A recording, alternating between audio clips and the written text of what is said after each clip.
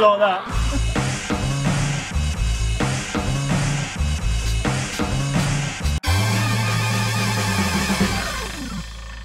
Hi, I'm Stuart. And I'm Paul. And welcome to Best of British, and this week it's a bit different from what we normally do. We normally kind of choose a film and review that. Yeah. We're actually at the Horror on Sea Festival in Southend-on-Sea. It's the second year it's been running. And we were lucky enough that our film Rats and Frostbite, our proof of concept trailer, got into the festival, which is fantastic because we got a chance to see them on the big screen with an audience and gauge how they react to it. So we thought we'd just make a proof of concept trailer for now, which is the results you'll see here, which was the effort of a lot of people. So I hope you enjoy it. It's just crazy fun, really. So thanks. So at the festival there's quite a lot going on, really, wasn't there? There's been a whole kind of demonstration of all the makeup and the special effects that go into creating lots of different zombies. Yeah, by Silent Studios, who I found out did the Resident Evil 6 live action trailer.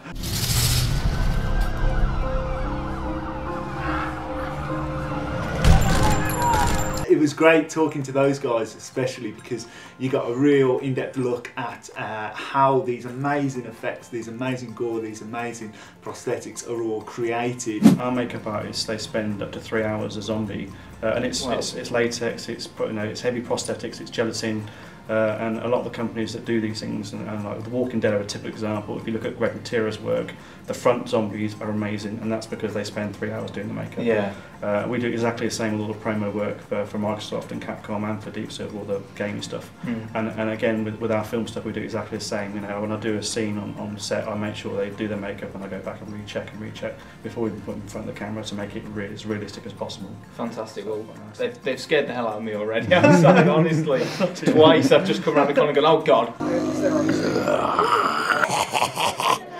Hello, Dead Rotten here, Silent Studios. Hope you're having a good time.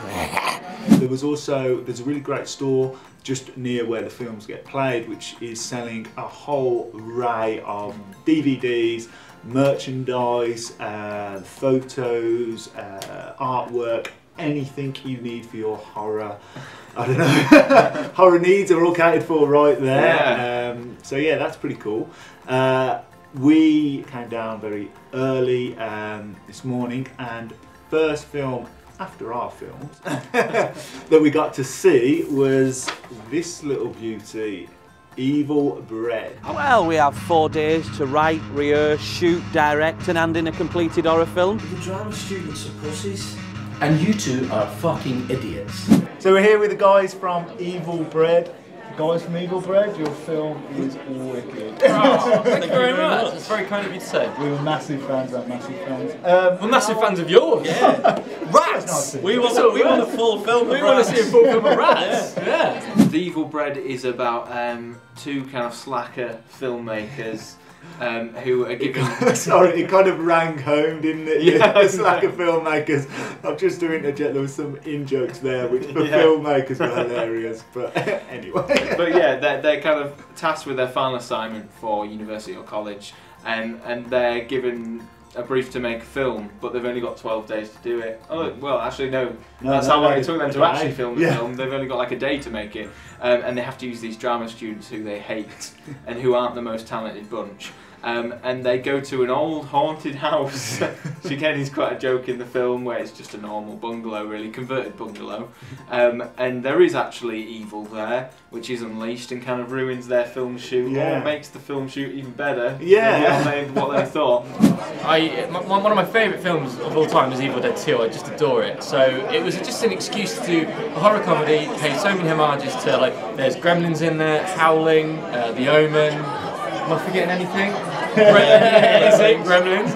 And then, and tipping its hat more specifically to Evil Dead. And really, it's quite a slow-paced film, because really it takes quite a while to get to the killings and those types of things. But it's just a joy to watch the comedy, mainly between the two lead cast members, and then all of the supporting cast as well are just absolutely fantastic in it. And me and Paul were just sat at the front laughing our heads off the entire time. It was hilarious. Why don't we use mannequins? I mean, it worked for that one film. What was it called? Mannequin. That's the one. The characters were great of the main two guys, this slacker comedy that they're creating, but it had its own unique take on it, I think. And certainly the character of Dave was just great. So funny. We need to get him in a film. We do. We've all seen those sidekick characters, but he brought something really fresh to the role. So what's great about Steve is it's very much a collaborative experience and things. So if you kind of give him the sign to go, you know, let him off the reins, he'll just do it, and that's fun and stuff. And then him with Jeremy, who plays Andy, the other lead, those two together, it's like bloody Bugs Bunny and Coyote or whatever it is. No, Roadrunner and Coyote. It's a little bit like that. Once you get going, you don't stop running, really. Some of the humour is very kind of college humour. It's very vulgar, but it's hilarious. It's really funny. No, fantastic. So yeah, Evil Bread, do check it out if you get a chance to see it at a festival, or if they release it online or get distribution or whatever. I really hope it will get distribution. Yeah, it's a great little film. Do check it out. So we also went to see Pat Higgins, who was doing a talk. He's kind of infamous for doing Strippers versus Werewolves. He wrote the film, he didn't have anything to do with it after that. But he's done a lot of other kind of low budget horror films as well. Yeah, well, he's making a big name for himself in that area, really. And he was kind enough to kind of sit down with us and have a quick chat. Nowadays, I think it's not necessarily enough to make a first feature. You've got to be a bit brilliant. As in, something's got to be brilliant. It's got to be. It can't just be a movie that anybody could make, because anybody can now.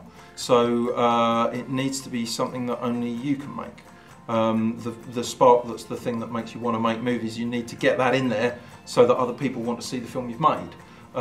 Because the obstacle is no longer getting the film made, it's getting any bugger to watch it. It was a real joy to be able to ask Pat some of those kind of burning questions that we've got as filmmakers, really. How you go about creating your first feature, what the challenges are, and how best to present yourself after the film is made as well. And there were some real insights there, and he's such a nice guy, wasn't he? He was great. Oh, he's great, He just a wealth of knowledge behind him, many years of filmmaking craft, and he's still humble, and he's still saying, I mean, one of the slides on his thing was, I don't know the answers to everything, or that words to that effect.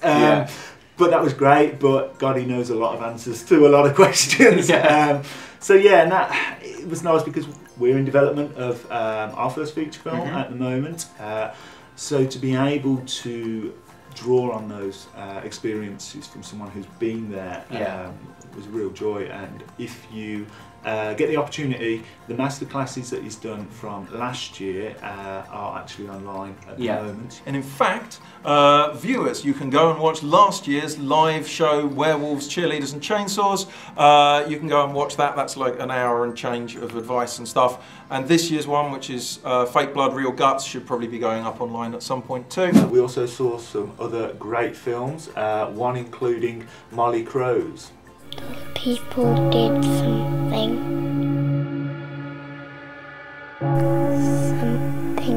bad. Yeah, so Molly Crow's was an interesting one because I hadn't really heard anything about it before we went in to see it. The producer was up on stage giving a bit of an introduction to it, and apparently it was made under £1,000 which is amazing, really. But it has so many actors in it. Its scale is quite large. It's all set in a town or village, and it's essentially the story of kind of a witch hunt. It was based on a tale of the area where they shot the film as well, wasn't it?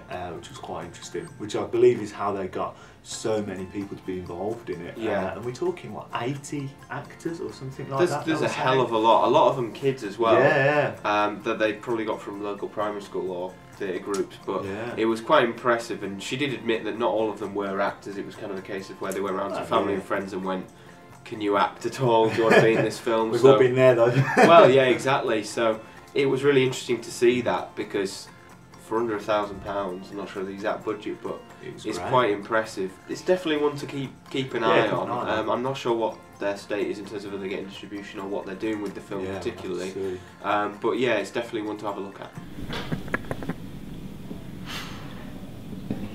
You better not tell anyone, you little slut. We were also lucky enough to see 2 trailers for Silent Studios films, which Jason was talking to us about earlier in the interview.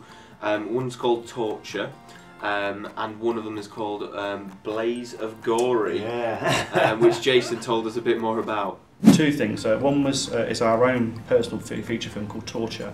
Okay. So again, I wrote the story with that with some help from some of the team. And literally that's about, it's like Saw versus Hostel. It's kind of, I wanted to come up with something that was really taboo. So that's being filmed now at the moment. Okay. So that'll be out probably next year. Blaze of Gory is 10 stories that was written by a 12-year-old, believe it or not. A 12-year-old girl wrote these stories, took them to school as stories, and the teachers was that disgusted with her. They sent her home and got her parents in it. It was horrific. So she's now 17, 18, and the guy who's collecting all of them together, Dave Davis, who's also part of our team now. He's one of my cameramen and also associate director.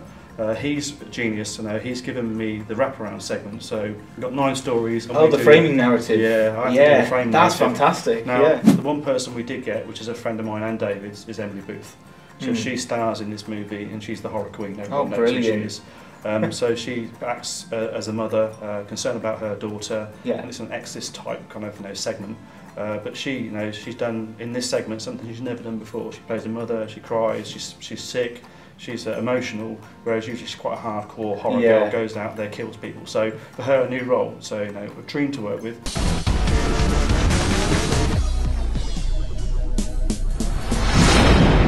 So before the night was up, we managed to catch the most busiest man at the festival, Paul, the festival director.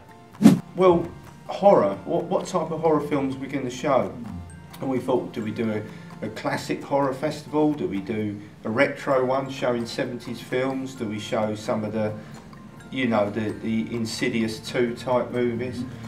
And then I thought, well, why don't we have a go at sourcing independent films, the new filmmakers on the block and their latest films, which sadly, like it or not, a lot of these films never make it to the big festivals. Definitely. I mean, that's what kind of drew us to this festival, more so than any others, was the billing. I mean, it's a really unique billing, not just UK based either. You've got films from all around the world. So yeah, as you can see, Paul was a fantastic guy. He's clearly got a passion for horror films. We're so thankful that he accepted Rats and Frostbite and put them in the festival. Because we've had an absolute whale of a time. And he clearly puts a lot of effort into this. He cares, doesn't he? Yeah, really definitely. Cares. Filmmakers are all coming to introduce their first films. They're meeting with other filmmakers. And it seems a really nice atmosphere as well. It's chilled. Yeah, definitely. There's no egos out there. Everyone's willing to speak to each other. It's in a really nice, relaxed atmosphere. And you're watching some great films. Yeah, it's brilliant, really.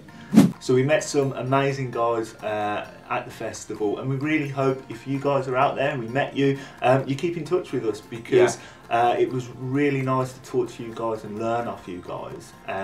We're in development at the moment of our first feature film. We're going to need all the help we can get, and any wise words or tips or things like that.